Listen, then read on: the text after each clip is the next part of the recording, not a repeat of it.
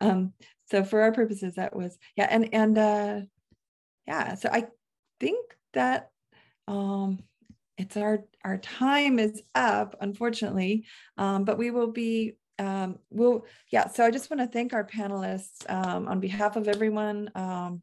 We're really grateful that you shared your time and knowledge with us. We will be resuming at 1:15 Eastern time. So in about 12 minutes with our third panel on pre-cinematic intermedial copyright. Great, thank you. Okay. Thank you. Thanks, everyone. Very much. Thank you all. So I think we're ready for our third panel to begin. I'll turn things over to Artemis Willis, who's going to be chairing this panel. Okie doke. Hello and welcome to the third and final panel of the day. I'm Artemis Willis and I'll be chairing this session. And we have a rather large panel, so without any further ado, I'm just going to give brief introductions and we'll get going. So our first panelist is Frank Ming, who is a graduate student in the Film and Media Studies program at Columbia University, and he focuses on early cinema and media archaeology under the tutelage of fellow Domitorians and professors Jane Gaines and Vito Andreassens. And his paper is entitled The Case of Muybridge, a Photographer's Problem in Motion. Thank you so much. So yeah, as mentioned, the title is The Case of Muybridge, a Photographer's Problem in Motion. So everyone knows that Edward Muybridge, the multifaceted Anglo-American photographer, successfully captured the legible sequential images of galloping horses on West California Governor Leland Stanford's racehorse ranch on June the 19th, 1878. Less well known is that nearly 4 years after the chronophotographic event, Muybridge sued his one-time patron for copyright infringement, demanding an injunction against a recent publication, The Horse in Motion, with $50,000 in damages. Authored by Dr. Jacob Stillman under the auspices of Stanford, The Horse in Motion featured 5 photographs and 91 lithographs from the motion studies, but omitted the photographer's name from the book's title page. In fact, the name Muybridge appeared only once in the preface written by Stanford, simply referred to as a very skillful photographer hired to execute a series of experiments designed by his sponsor. So this lawsuit raised open-ended questions about the proprietorship of the Palo Alto motion studies, puzzling historians for more than 100 years. Biographers either denounced Stanford's planned betrayal, portraying the railroad tycoon as a grand thief, stealing credit from people deserving it, or condemned Muybridge's injured vanity, framing the photographer's subsequent financial difficulty as a richly deserved punishment. The recent decade has witnessed shifting scholarly attention from the ownership of the motion studies to authorship in motion photographs. Demetrio Latzis, Martha Brown, Alexander Elson, and Alan Daigle question Muybridge's relationship to his photographic works from varied angles and enrich our understanding of photographic authorship as a fledgling medium. So I will argue that these two strands of inquiries should not be separated. In fact, a substantial part of the ownership problem stems from contesting authorship in photography in the United States between the medium's copyright inclusion in 1865 and judicial recognition in 1884. With every new medium comes with a long-lasting debate surrounding the overarching idea that, in Francois Alhera and Maria Torrejada's words, crystallizes a specific definition of a dispositive based on its quality or function. Not surprisingly, a central question in the dispute between Muybridge and Stanford was who owned the idea of motion photography. Far from a unitary conception with definite reference, the idea here actually consisted of 3 sub-ideas constantly in competition with one another. For Stanford, the most pivotal idea was, quote, the idea of animal progression or animal locomotion. Acknowledging that Muybridge took the pictures, Stanford insisted that he had for a long time been interested in debunking the canonical theory of animal locomotion, which he thought had many errors. He thus solicited and employed Muybridge to experiment, besides a whole list of electricians, mechanics, and other assistants. Stanford repeated this position several times elsewhere, most notably in a letter to Stillman on January the 5th, 1883, where he claimed that, quote, the factual facts are from beginning to the end. He was an instrument to carry out my ideas. Muybridge did not dismiss Stanford's idea, but simply found it unoriginal. According to Muybridge, everything conceptually contributed by Stanford was like those accepted for a long time before. Muybridge accentuated instead the idea of instantaneous photography by underlying his expenditure of time, labor, study, and skill in photographic art, expertise peculiar to himself. In doing so, Muybridge reversed Stanford's narrative. It was only after a consultation with him that Stanford became interested in the subject matter and was offered a practical plan to disclose the previous idea. So the issue we have here is that none of these 2 ideas fell under the category of the US copyright law, as it only protects a work's creative expressions, not the underlying substance. While Stanford's idea was exceedingly abstract, Muybridge's was overly specific. Both had to resort to the 3rd idea, which is the use of photography as the instrument to render the copyright case legitimate. Bringing the 3rd idea into consideration, the divergence between Stanford and Muybridge unwittingly reflected 2 contrasting views on the originality of chronophotography. The threshold question can thus be reframed as, should chronophotography be recognized as a process or a product? 2 contradictory doctrines outline the status of photography in the 19th century. Photography as evidence/science and photography as art. Concerning American copyright law, the tension between straight and artistic photography climaxed in Burrough-Gills versus Sarony, 1884, just 1 year before Muybridge versus Stanford was settled.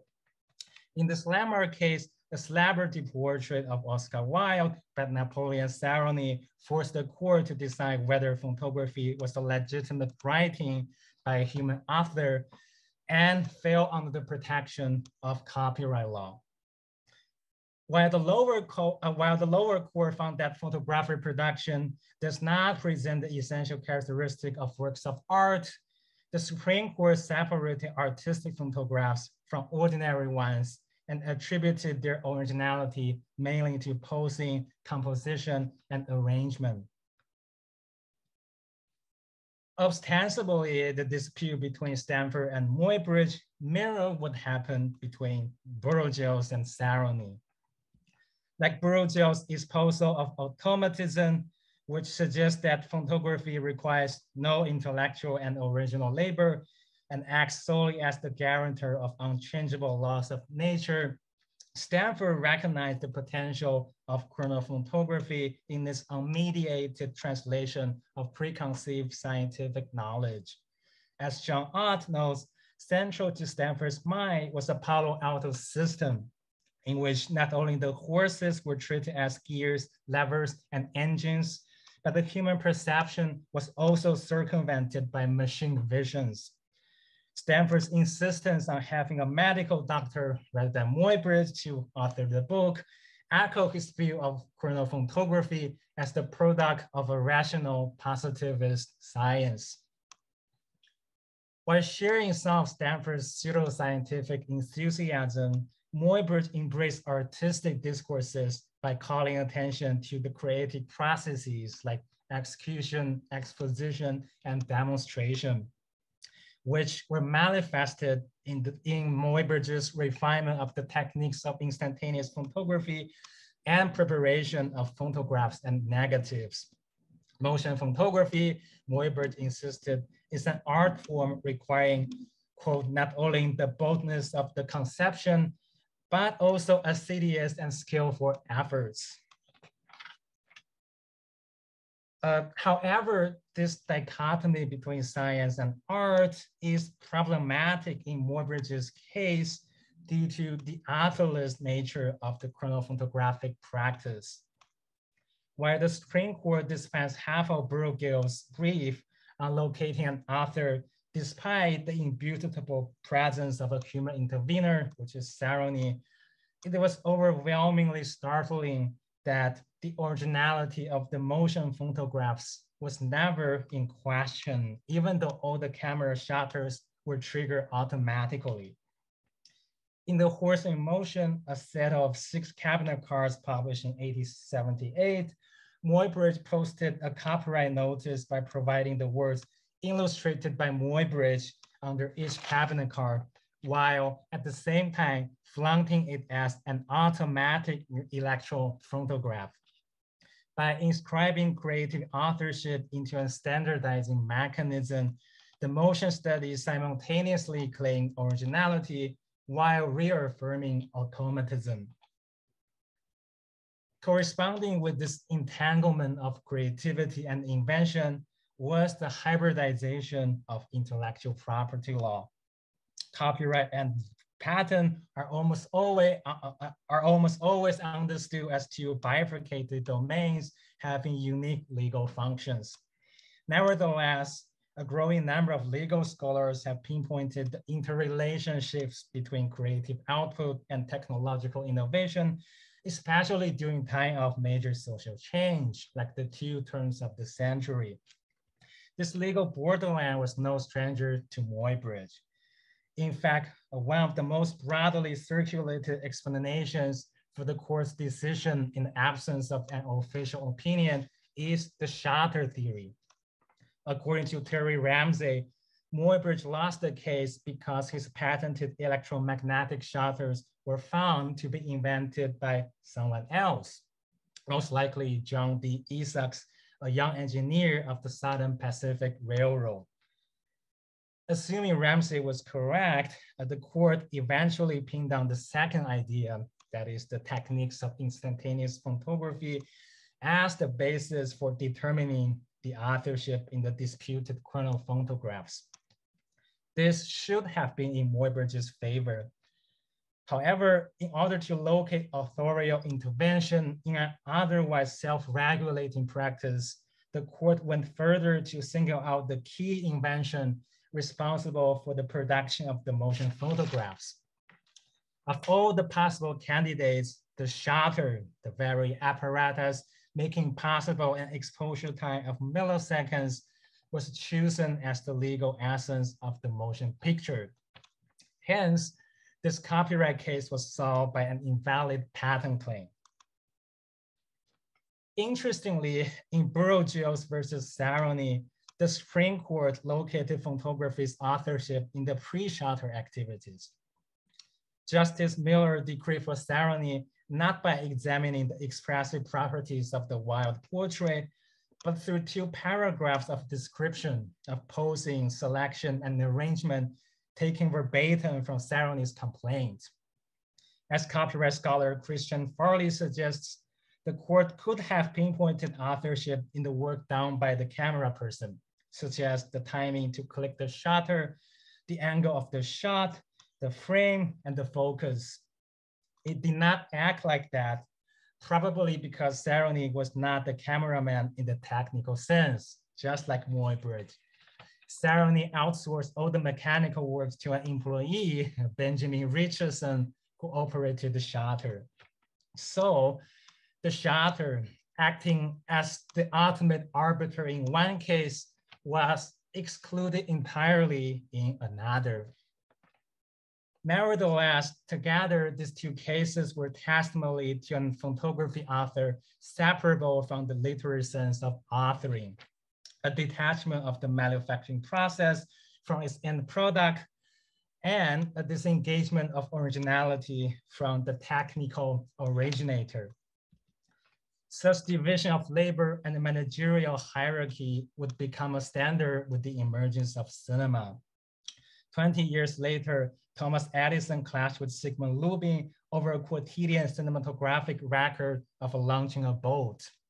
In Farley's words, the court did not even bother to examine if Edison, quote, who either took the pictures or seems to have directed the taking of the pictures, was the proper author. It was not until the 1909 Copyright Act that work made for hire was codified. And 3 more years later, the motion picture was legally recognized. However, when an authorship dispute arose between someone managing the budget and someone dictating the performance, yet now manipulated the camera, it is probably justifiable to argue that the film director and producer were already born in the 1880s. Thank you so much.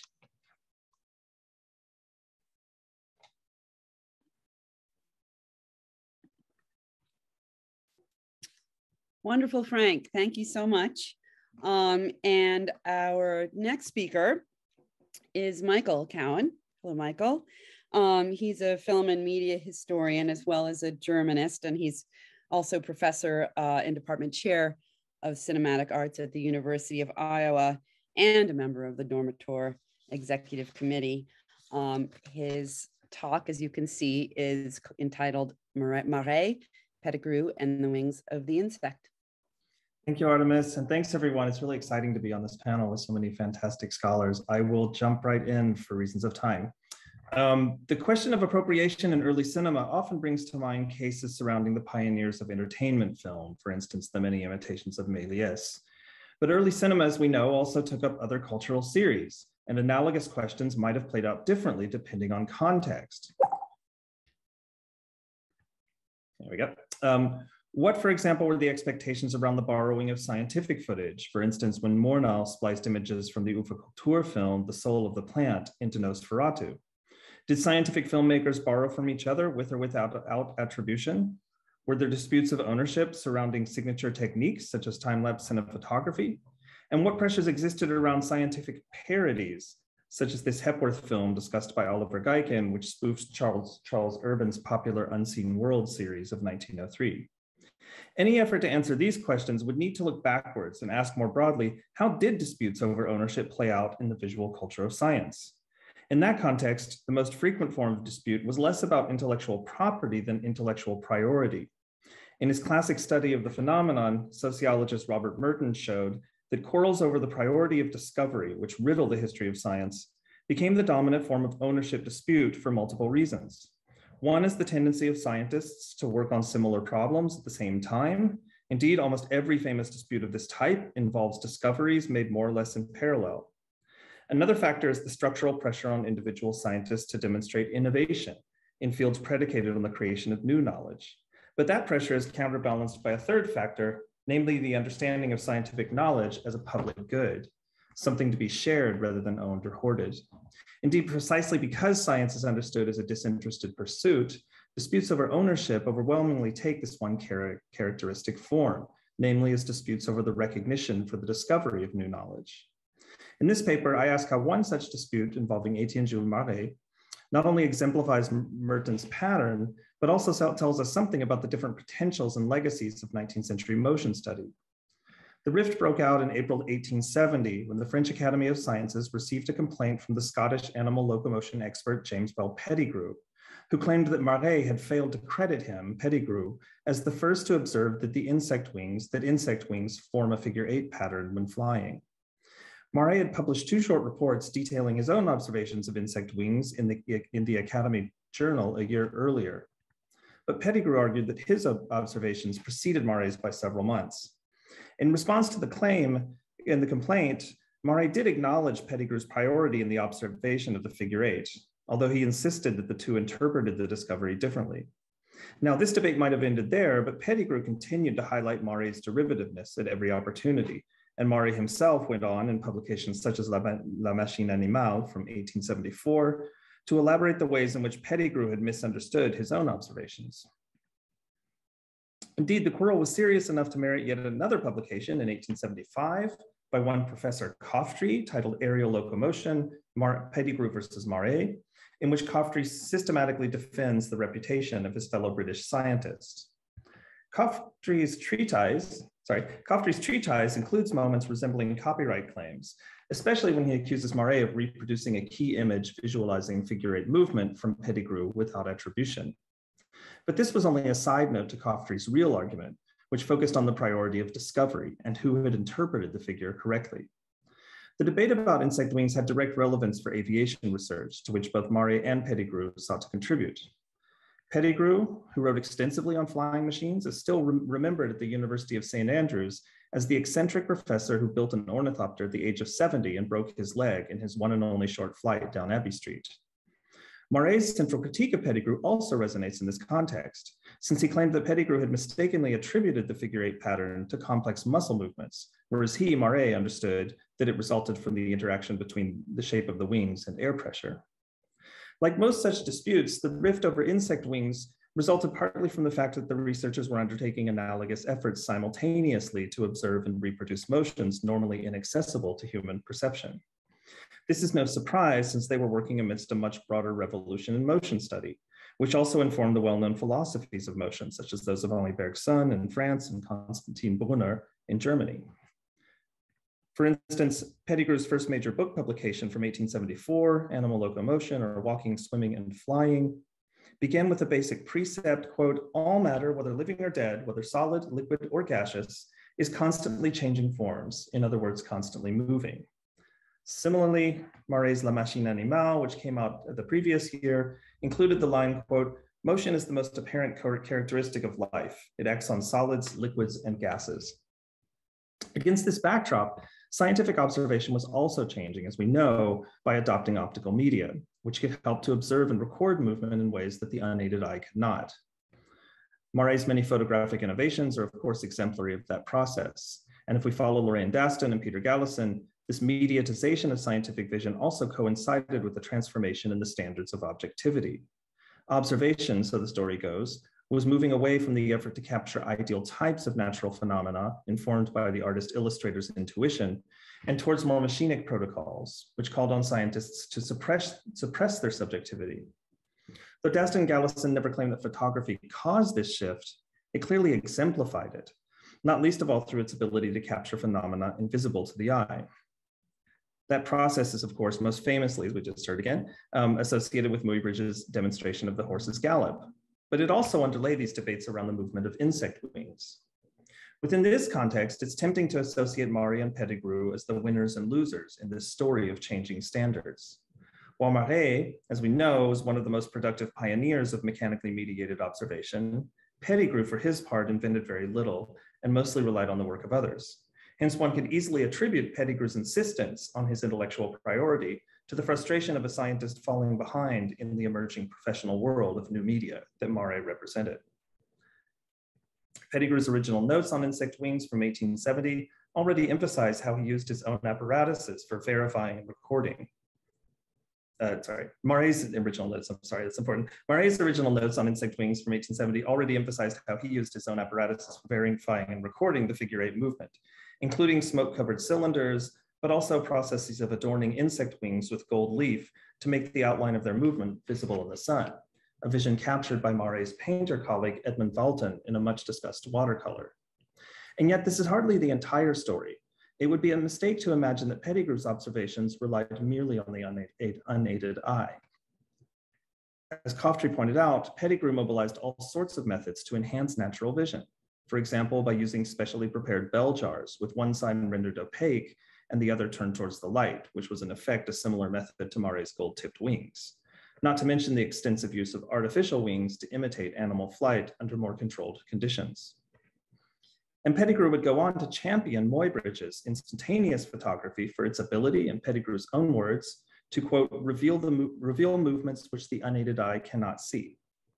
Still, there were key differences between Pettigrew and Marey, which come to the fore when we consider their work in relation to a pervasive topos and discussions around mediated observation, namely that of uncovering the secrets of nature. This too would fundamentally influence film culture, for instance, in the aforementioned Unseen World series. Both Pettigrew and Marey's work modeled this idea of revealing secret worlds of motion, but their different approaches, and specifically their use of photographic images, exemplify two different models of knowledge within this broader cultural topos. For Pettigrew, the discovery of the figure 8 was meant to reveal universal patterns of natural movement. Hence, in his initial complaint to the French Academy of the Sciences, he explained that he was the first to discover, quote, that quadrupeds walk and fishes swim and insects and bats and birds fly by figure of 8 movements.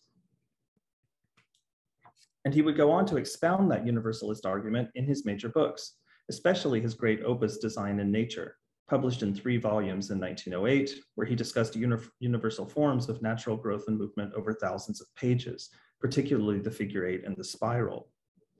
As the title suggests, a central objective of that book was to convince readers that there is design in nature. Not unlike later proponents of intelligent design, Pettigrew was staunchly anti-Darwinist, writing in his preface that the universal patterns of motion in nature, quote, can only be explained by the existence of an intelligent creator, designer, and upholder, end quote. Marey, on the other hand, showed little interest in universal forms of motion, let alone the presence of a creator, and just as often placed the emphasis on difference. For example, in his initial response to Pettigrew for the Academy of Sciences, Marey argued that Pettigrew wrongly assumed that bird wings moved in the same way as insect wings, whereas the two groups actually displayed different muscle patterns and different structures of movement. These distinct approaches to observation also impacted Marey's and Pettigrew's distinct uses of instantaneous photography. Whereas Marey mobilized photography as unbiased evidence for the objectivity of his claims, Pettigrew understood photography as the starting point for further interpretation, meant to reveal universal patterns of nature through the intervention of the scientist's hand. Indeed, although Pettigrew drew extensively on Muybridge in Design in Nature, he never once reproduced a Muybridge photograph as a photograph. Rather, he or his illustrator, Philibert Charles Bergeau, would typically trace Muybridge's photos and reduce the surface detail down to essential outlines while adding his own lines and arrows to bring out the universal motion patterns that he extrapolated from them. In almost every case, this was a figure of 8 pattern, which Pettigrew identified in the gait of a horse, an ostrich, a woman walking, and so on. Little wonder then that Pettigrew's work would later inspire movements questioning the primacy of mechanical rationality.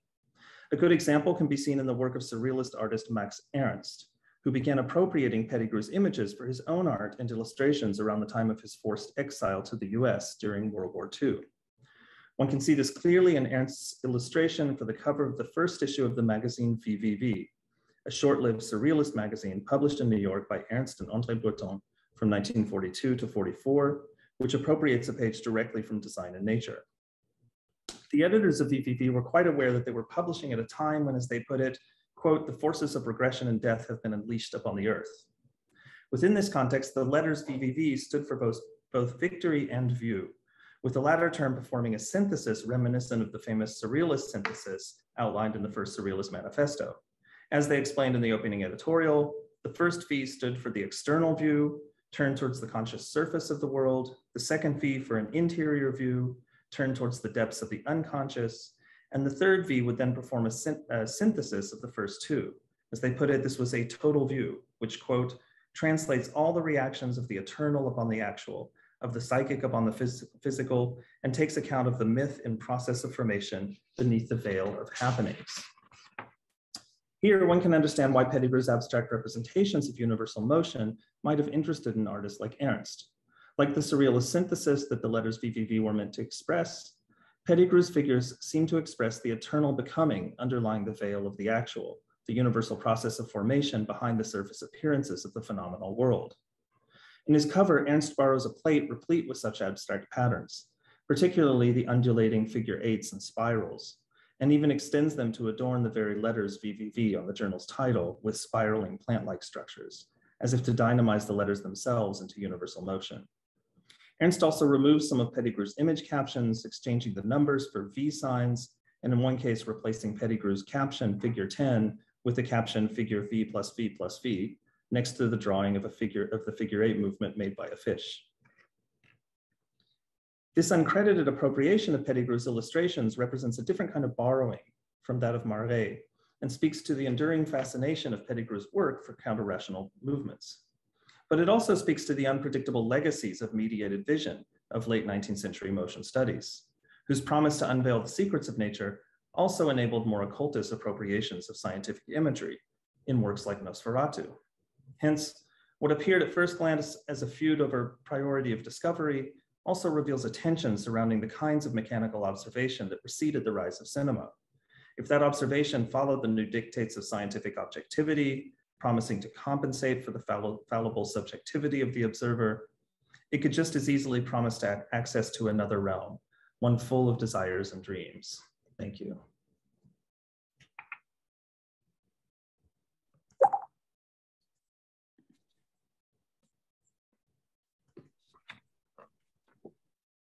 That was terrific, Michael. Thank you so much.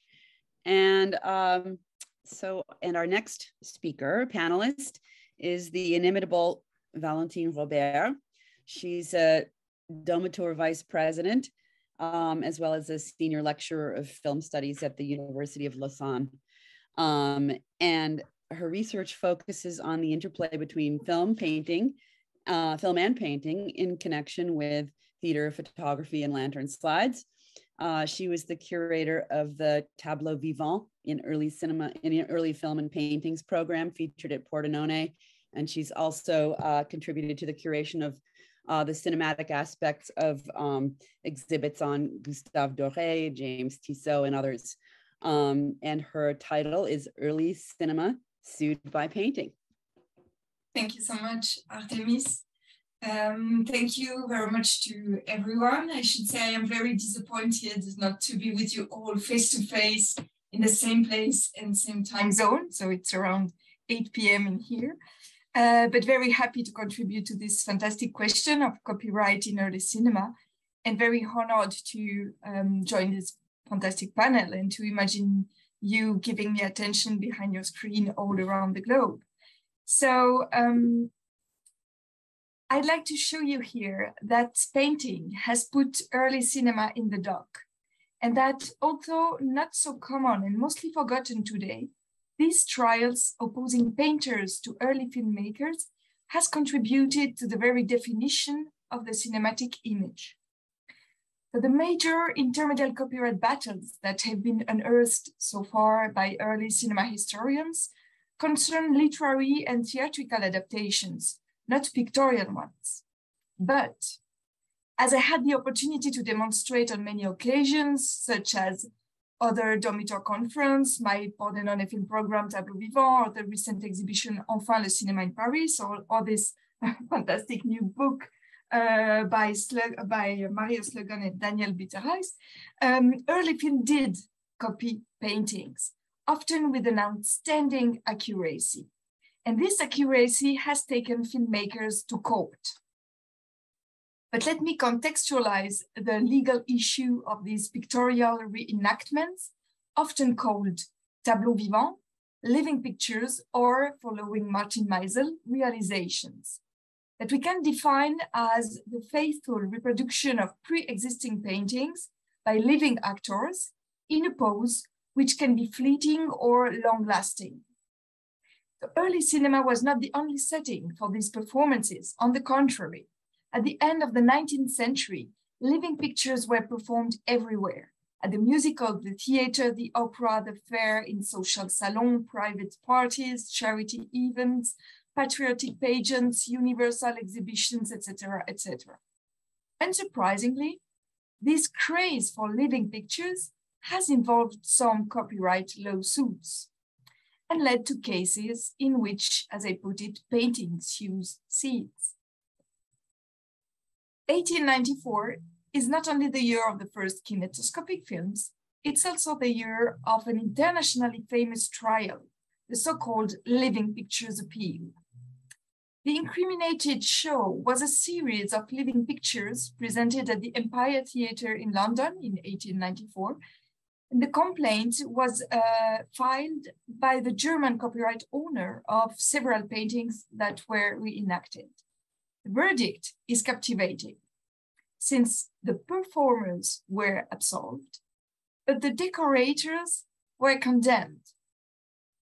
The live performance was cleared with the arguments of being, I quote, devoid of permanent character and impossible to disseminate and sold on the art market. In other words, and the statement is fascinating, that living pictures are no products and therefore no reproduction, which means producing again. The last argument is hilarious, saying the tableaux were composed of human performers that were impossible to confiscate. On the contrary, the two-dimensional set, concretely painted and reusable, even if totally incomplete, was seized and condemned as a counterfeit of the paintings, as well as the drawings that you are seeing here. Indeed, the essential part of the famous living picture appeal concerned these sketches published in the Daily Graphic. The plaintiff claimed that these sketches were an illegal reproduction of his paintings, however indirect, and that they competed with the legal engravings. He notably argued that the draftsman has supplemented his drawings with photographs of the original paintings, which proved accurate, and that the sketches did not represent anything of the scenic context. The issue was debated for a long time, and if the first judgment condemned the Daily Graphic, the Court of Appeal finally broke it with this conclusion. The rough sketches in the Daily Graphic represented what was to be seen at the Empire and did not reproduce the artistic merits and beauties of the plaintiff's picture. So what a paradox. The court juridically legitimized these reproductions because it denied them any artistic legitimacy. It is by condemning them artistically that it saved them legally. And the first case I wish to present, in which, as I put it, painting sues cinema, will prove that the same paradox prevails for cinematic living pictures. The case was rediscovered by Alain Caroux in his great paper published in the special issue of 1895, 1895, so the French Review, dedicated to Feuillade, at a time in which it seems that early cinema was studied only by men. Just saying, you can see the summary.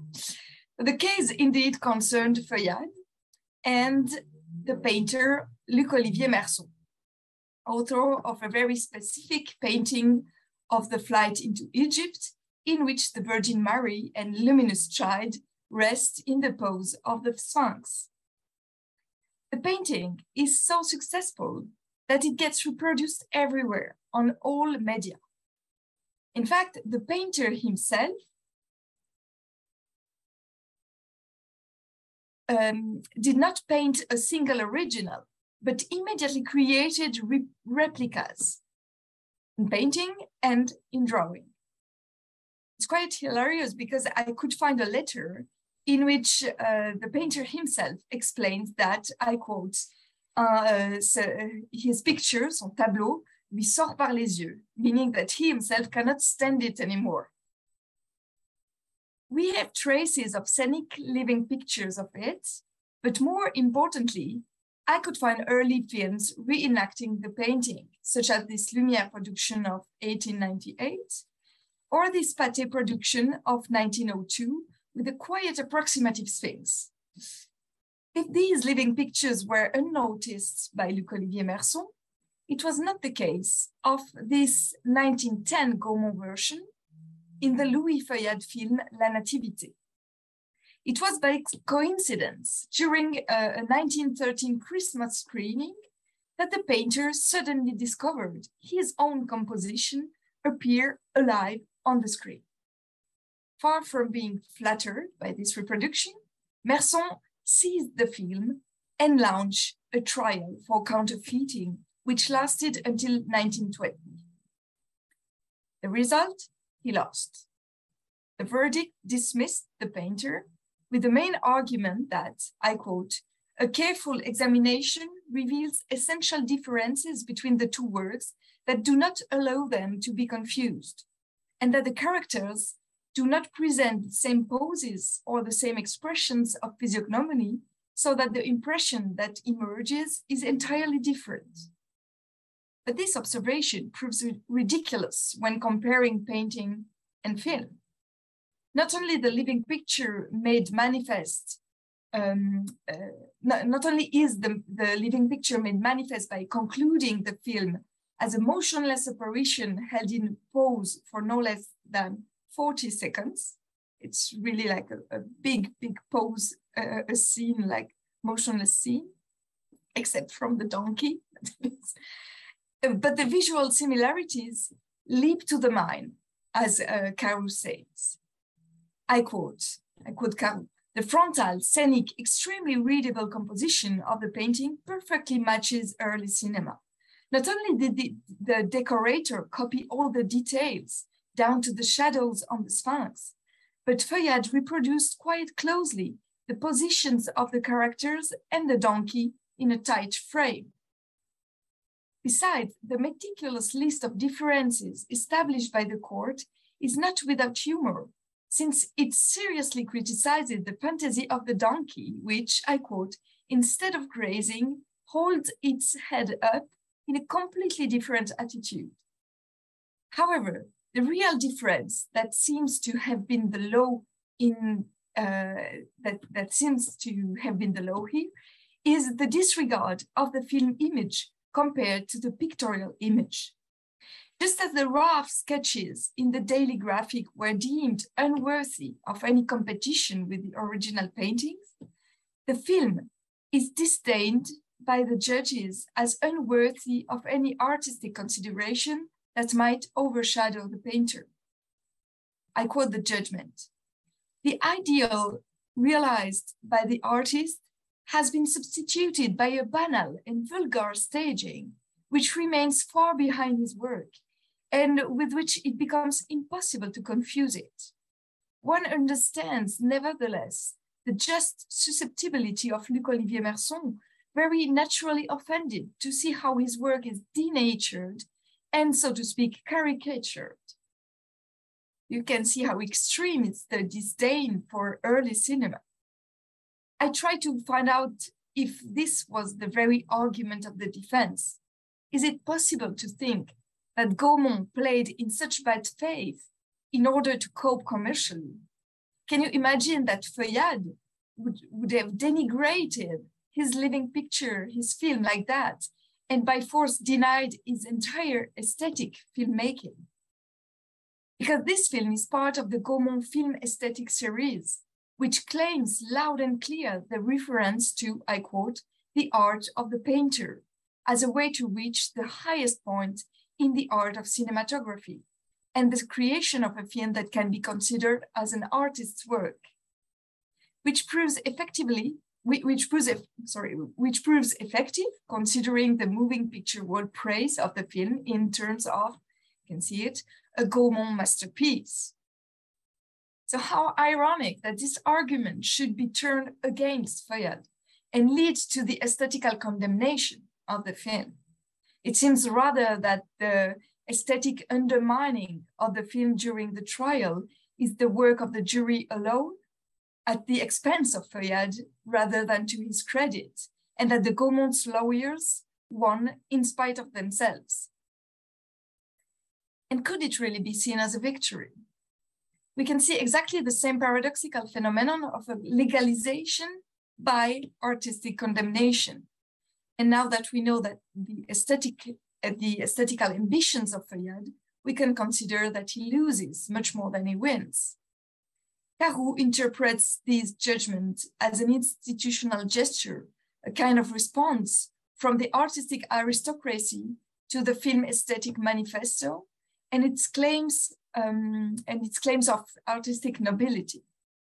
This might even explain why it is this film and not the previous ones that engages such a reaction. Anyway, I am not so sure that Merson, more than early cinema, is the loser. The second and final case I want to present will prove a less paradoxical verdict and gives a little more hope for the new medium, for the new media. It concerns an Italian film called La Cella 13, the Cell 13, produced by the Itala in 1911. The film is unfortunately lost, at least based on my research, but I appeal to all Domitorians. We never know with this incredible community.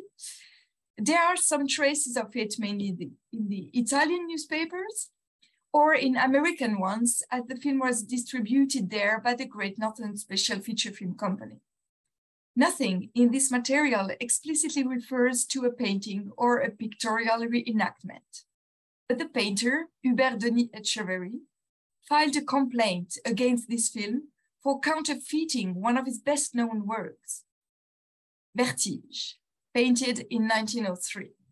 The kiss depicted in this painting was considered at the time highly risqué, almost erotic, and contributed to the huge success of this painting, which was reproduced in thousands of copies in all media, including film. But this film transposition was done without the agreement of the painter. Yberri discovered the film by coincidence in Paris in November 1912 and immediately had the film seized by the courts when he recognized this painting reenacted on the screen. In fact, he did not only see his work on screen, he also saw it on the wall, because the film poster was a copy of his painting as well and was similarly confiscated by the painter. The judgment, which I could discover and which you see here, was thus in two parts. It separated the film, the moving photographic picture, and l'affiche, the still painted poster.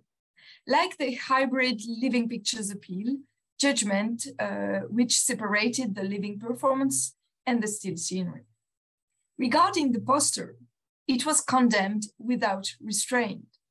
The painter won the case. The court sentenced the poster as a slavish copy, which disfigured the plaintiff's work, betrayed his artistic conception, and caused him a certain prejudice.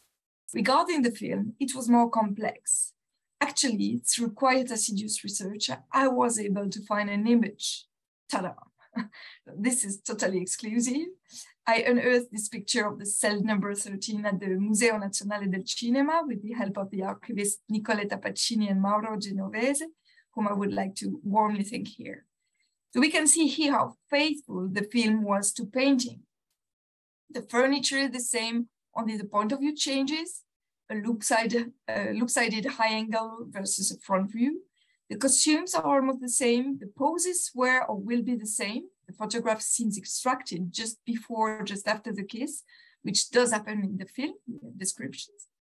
And the sets even offer the same opening in the right background, thanks to a half-open curtain that reveals a ball in the adjacent room. It turns out that the court also played this kind of 7 errors game, spotting every similarity and difference between the painted and film version, exactly like they did in the Merson trial.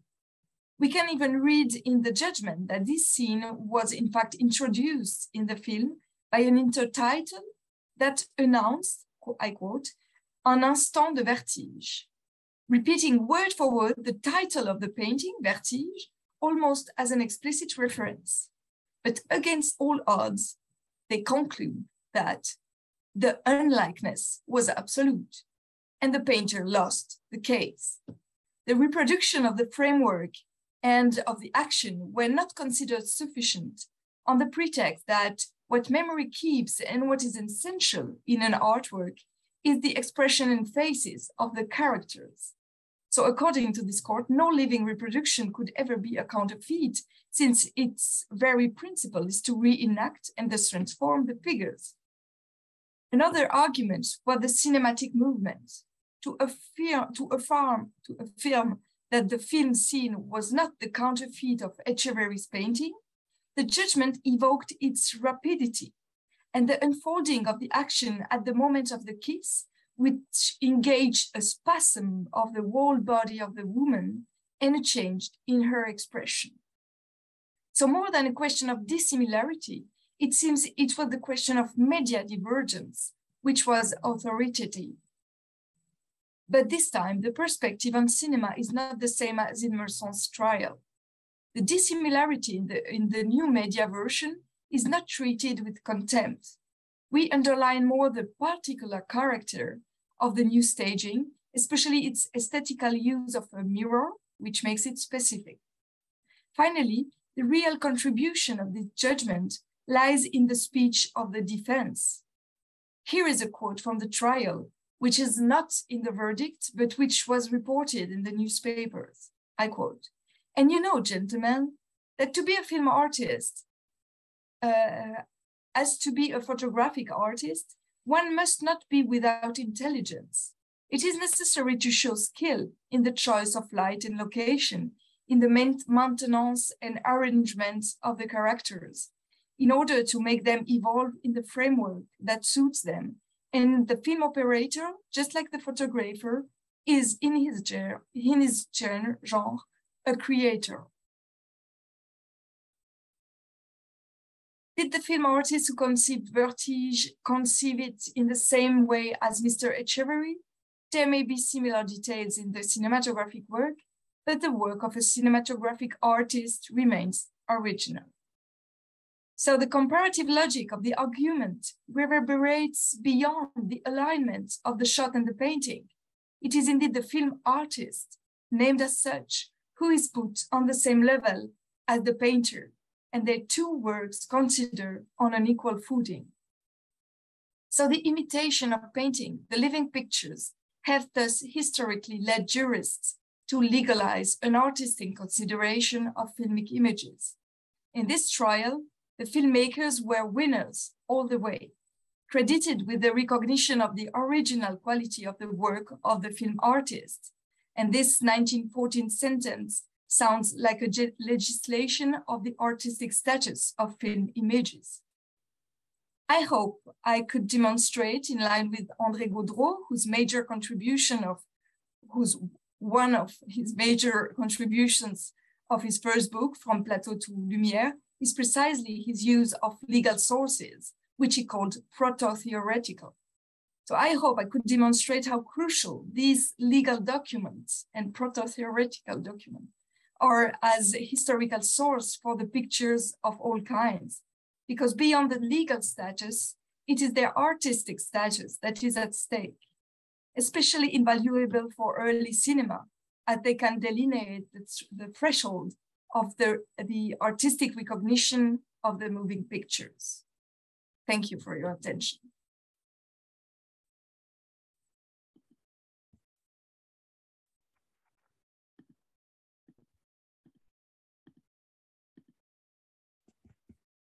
Here we are.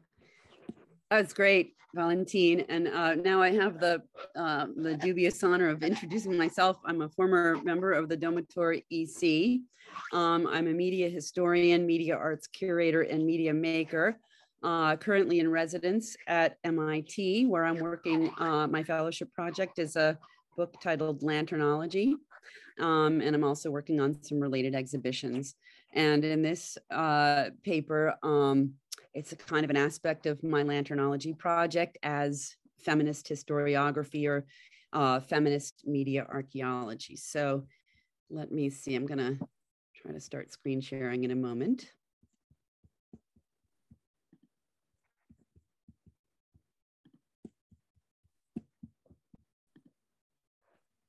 Okay. My paper begins in grayscale, without a subtitle, and in media res. At the premiere of Edison's Vitascope on April 23rd, 1896, at Coster and Biles Music Hall, an important vaudeville theater at 134 West 34th Street in New York City. Thomas Armat, one of the inventors of the Vitascope system, is running the projector for a program of 6 short motion pictures, which are treated as a vaudeville act and shown just before intermission, the second best position on the bill.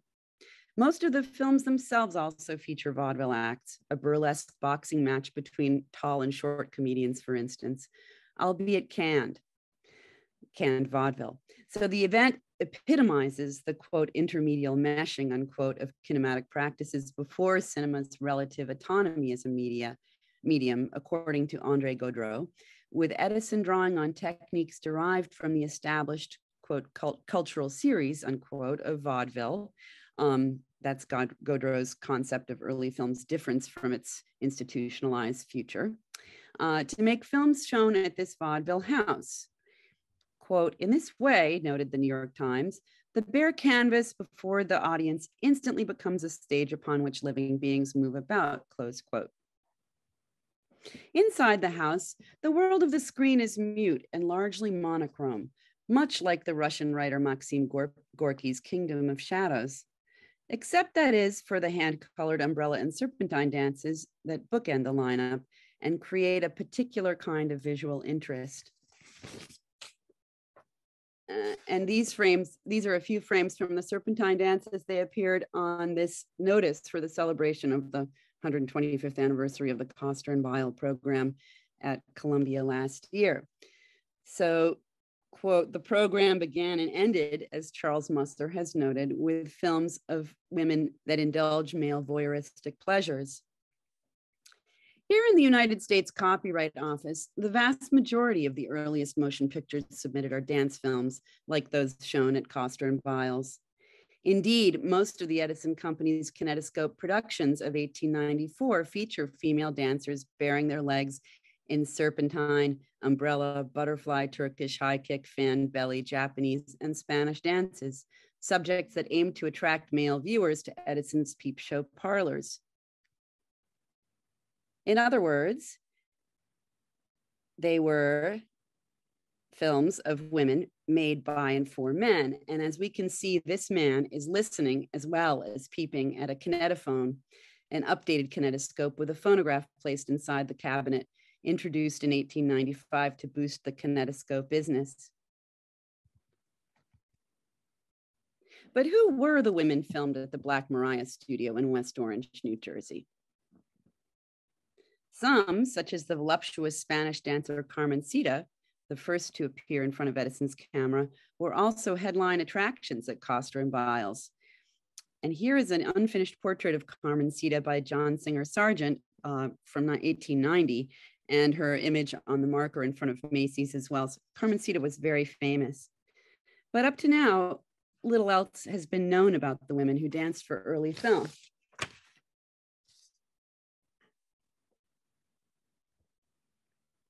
This paper begins elsewhere, in the United States Patent and Trademark Office. Here we discover the somewhat startling fact that a certain Lola Yberri, a dancer who appeared in two of Edison Coe's kinetoscope moving pictures directed by Alfred Clark, the Cyclone Dance and the Fan Dance, submitted 2 patent applications for novel, non-obvious, and useful inventions several years later in 1900. Novel, non-obvious, and useful being the 3 criteria for patent submission. An apparatus and a method for creating a series of scenic representations that seamlessly dissolved into one another in 3-dimensional space.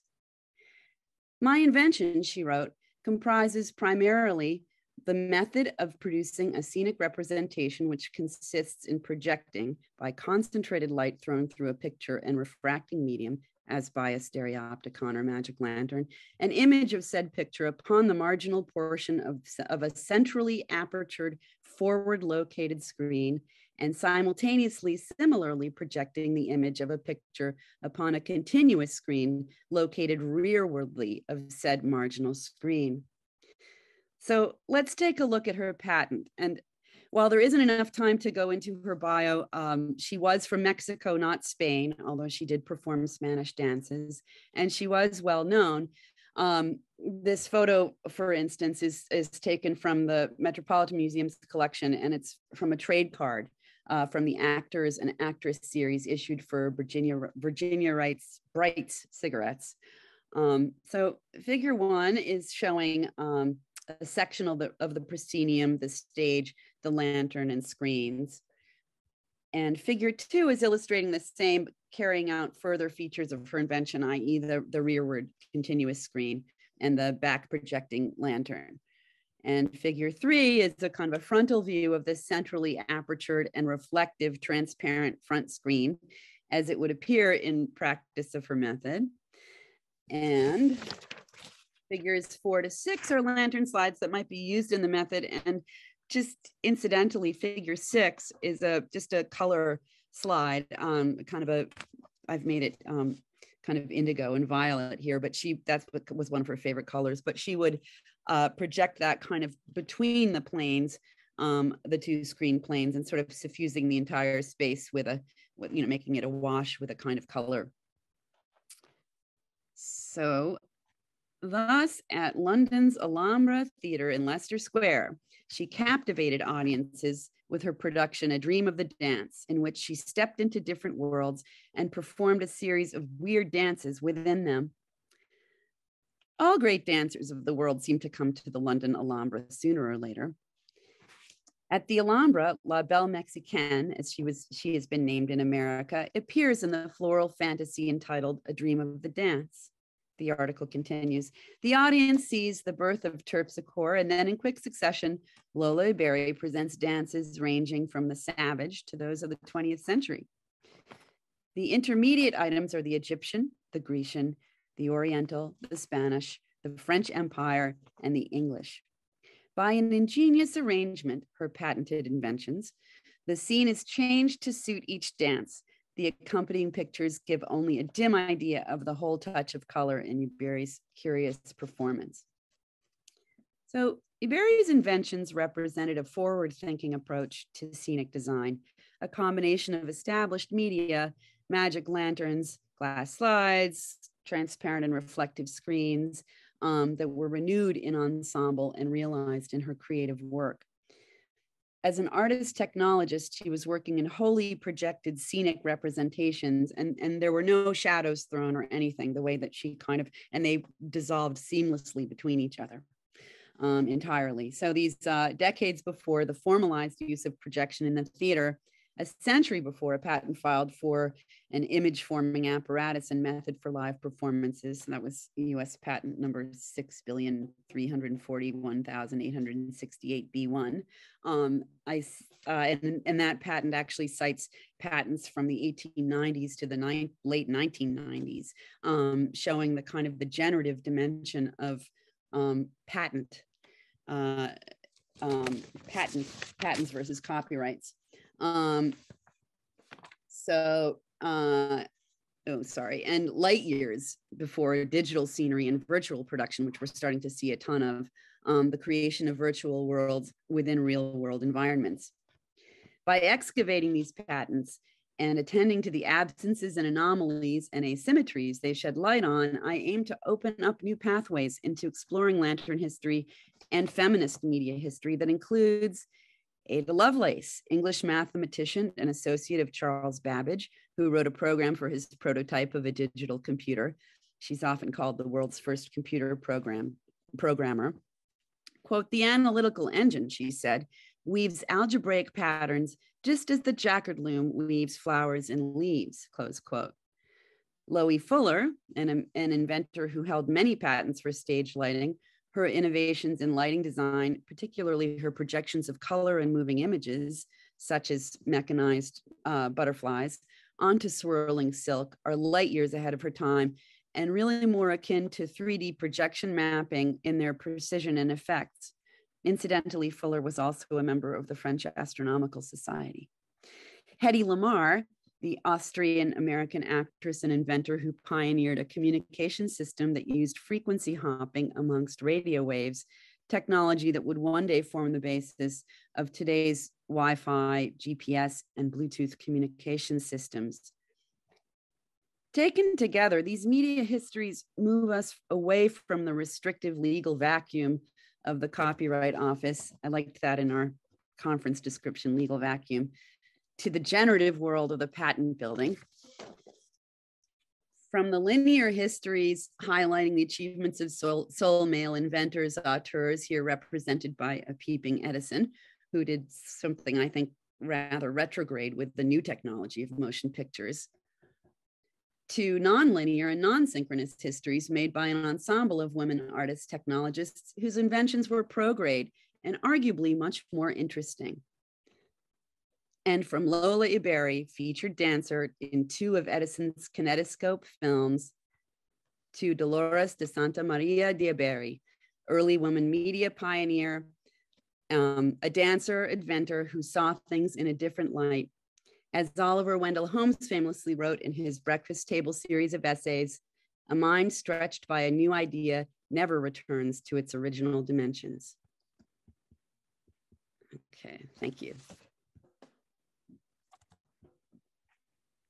Yeah, I don't know that we have any, oh, it looks like we've got some people are writing into the chat, but if anybody has any questions out there, please throw them into the Q&A and we will try to field them.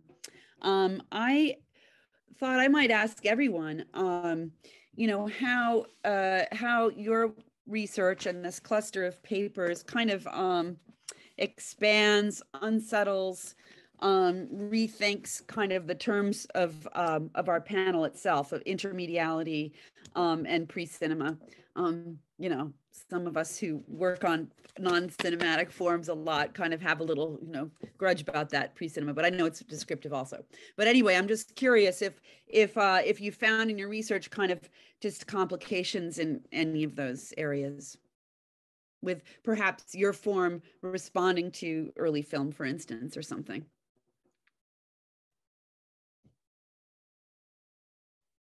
Maybe Valentine.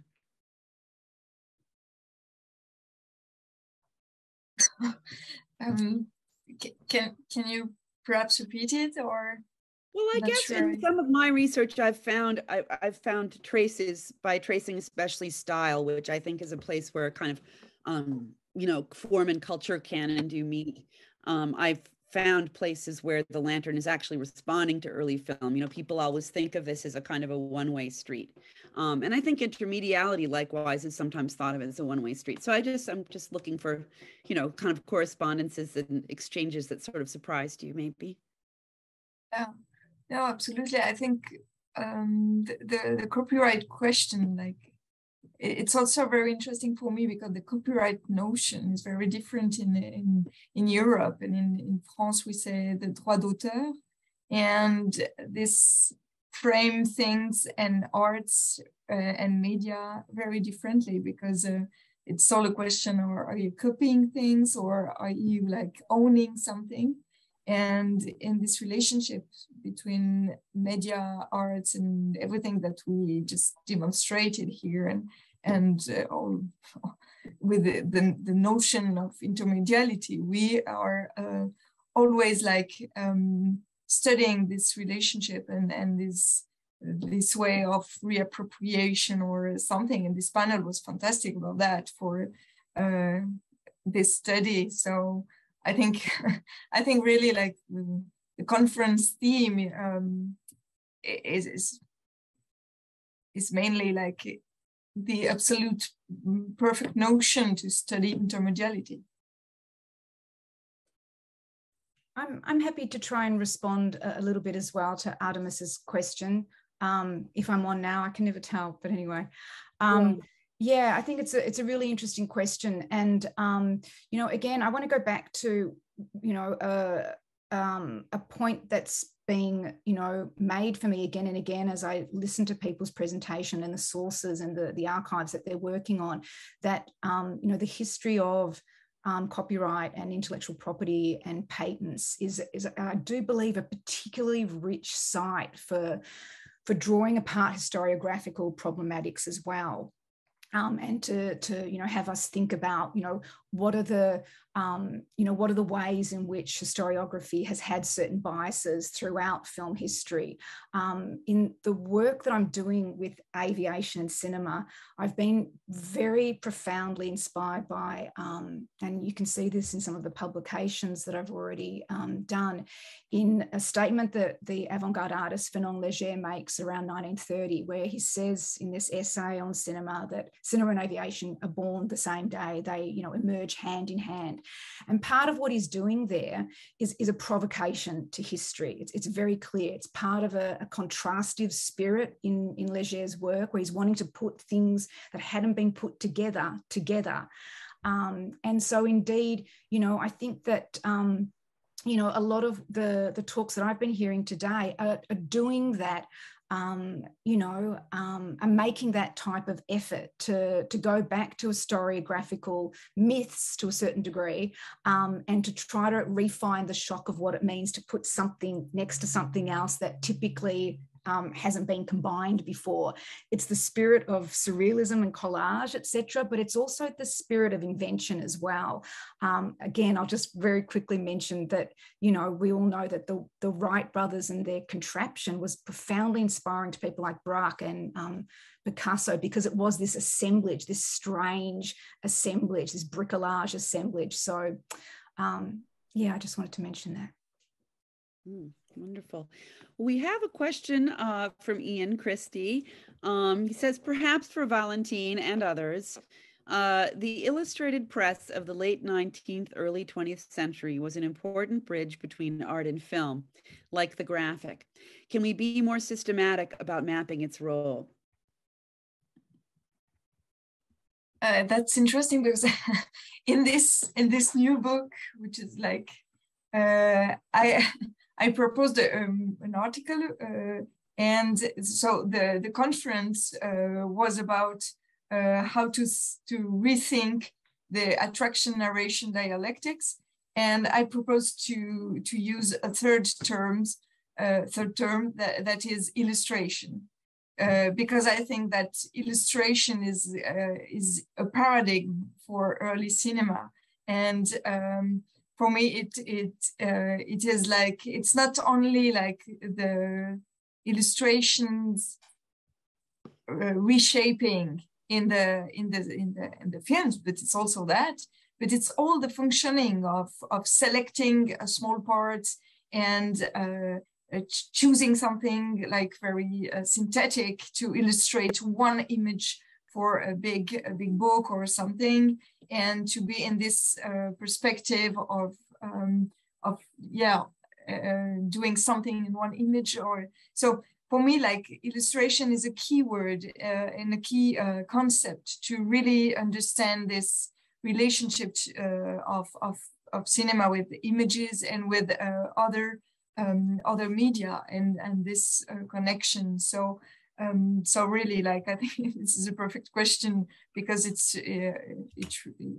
really revealing. And now, as I was saying, I am comparing cinema to paintings, but in fact, the filmmakers, most of the time, they didn't see the original painting. They just used illustrations and postcards and journal illustrations. So it's all the same, like a big illustration filter. And Ian writes, yes, illustration is absolutely key. Looking forward to seeing the book. We don't have any other questions at the moment, but I was going to see if anybody had questions for each other. So yes, did you anticipate that? I was gonna jump in on your first question, Artemis. I don't have a great answer, but I think one of the things, I mean, there's different narrative, like there's not one narrative of sort of, but there are different kind of dominant narratives, right? There's a technological narrative of pre-cinema and instantaneous photography, chronophotography being the basis for cinematic, and they tend to be these units. So what was interesting to me, and my project was very much a kind of side project that grew out of a little exhibition I did when I was at the University of St. Andrews. It's not part of a bigger, but what was interesting to me, and I'd love to know more about if I were going to pursue this, is to take something like Muybridge's his Animal Locomotion subscription series, which people could subscribe to, and see how people actually used it. Because that, talk about like not following the narrative, and that was, I think, the stuff I was talking about was a bit of an example of that. Like, here's a kind of somebody who wants to be a very serious scientist using this not at all as photographs, but as kind of traceable, their photographic basis, but that as a kind of palimpsestic tracing to put something else in there, and which then becomes interesting to surrealist artists and new age groups and whatever. So that's my short answer. But the other thing I would mention, most of the papers, I was thinking the whole time about non-linear media history, a cyclical media history, and the way these things are coming back today. So Valentine's tableau vivant, you see this in shareable social media videos all the time, people imitating paintings. Now it's coming back in a kind of amateur mode, in a context of participation and sharing, which I bet would bring about its own questions of copyright. Aerial, I mean, the nexus between filmic vision and aerial vision has been with us all the time, but you do have you have the drones, and that has its own set of videos. And in your stuff, there's a whole set of like practices around multimedia projection now in fashion shows. I'm sure I don't have to tell you that. I'm just sort of interested in the resurgence of these various practices. I'll leave it there because I don't really know what to say about it, but. Does anyone else want to make any comments or questions, have questions for each other? Yeah, just an answer to the first question you raised. I think for me, what interests me more most is this interaction between the patent and the copyright, because I think like copyright scholars mainly dealing with like this, copyright scholar dealing with the copyright and patent scholar dealing with the patent. But since the 21st century, like from the legal literature that I have read, I think like more and more like legal scholars started to like recognize the interrelationship between the two legal bodies. And I'm thinking about like, because we often like to draw this like the parallel between two turns of the century. And I'm thinking about like how we can apply this like relatively new perspective back to early cinema to study the multimedia environment.